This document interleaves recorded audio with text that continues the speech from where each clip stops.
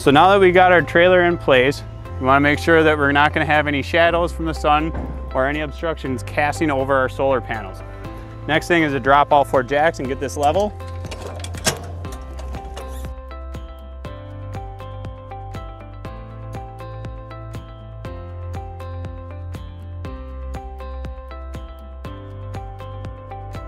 So now that we got all of our jacks leveled out and the eyeball test is passed, it's time to step up and mount your cameras.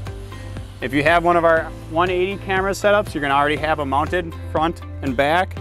On this particular trailer, you do have a step on the back, so you can come over here and adjust anything if needed.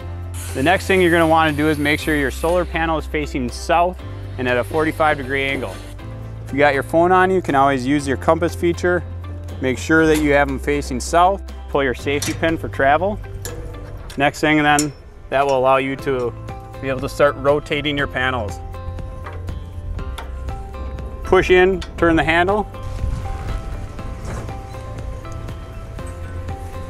Lock it into place.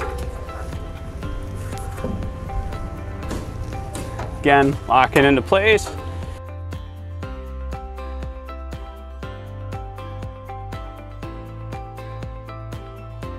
Last step, as you can see, is we gotta get our cameras up in the air.